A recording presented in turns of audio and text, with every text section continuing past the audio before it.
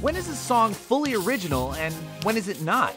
Music has a layered history, so you might not know that a song you love is sampling from a song in the past. Some are obvious, some aren't, but we've got you covered by breaking it down every episode.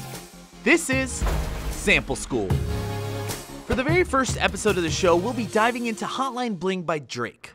Singer plus rapper plus Canada equals one of hip-hop's most popular artists of the past decade, Drake. Before he became the Drizzy Drake we know today, most people recognize him as Jimmy Brooks from the television series Degrassi, The Next Generation. Drake's career has been pretty busy, releasing over 5 albums and mixtapes, along with receiving 27 Grammy nominations. Drake hit number 2 on the Billboard with his single Hotline Bling, the bonus track off his latest record, Views. The song can attribute much of its success to its music video, or more so Drake's dance moves within the music video. Yes, the most popular booty call song since Christina Aguilera's Come On Over has generated countless gifs and memes. Awkward salsa dancing aside, no one can deny the song's infectious instrumental. But do you know how he came up with it? Was he inspired by Caribbean music? Music from Super Mario World? Or is it actually sampled from another song?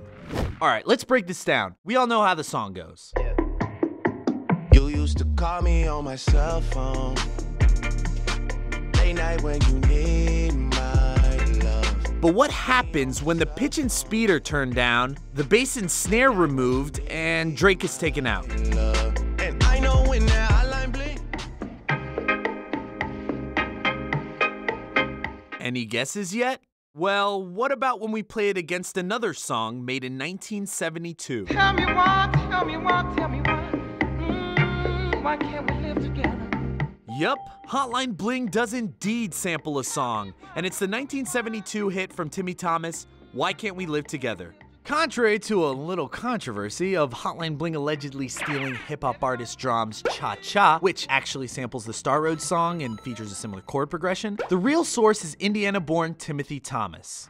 During Timmy Thomas's career working as a singer, keyboardist, and songwriter, Timmy had little solo success until he moved to TK Records in Miami, Florida. Then, during the birth year of the digital watch, HBO and Pong, aka 1972, he released the hit Why Can't We Live Together? Why Can't We Live Together sold over 2 million copies and reached number 3 on the Billboard Hot 100, just behind 2 little-known songs called Crocodile Rock and You're So Vain. Drake wasn't the first to sample or repurpose this song. This same song was sampled by leaders of the new school, Goody two shoes, no knot, I'm a maniac. Radiation radio, radical format. Ice,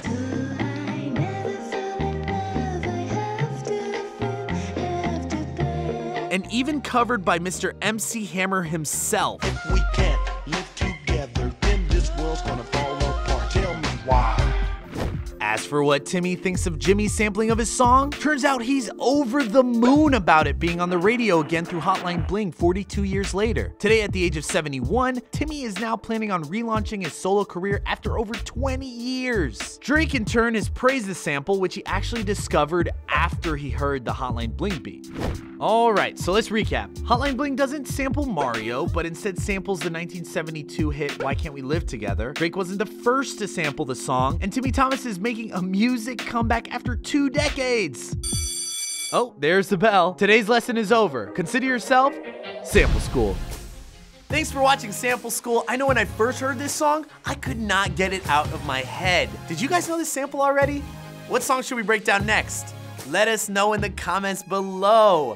If you want to know more information about sampling, check out the websites in the description. They should help you out a whole lot.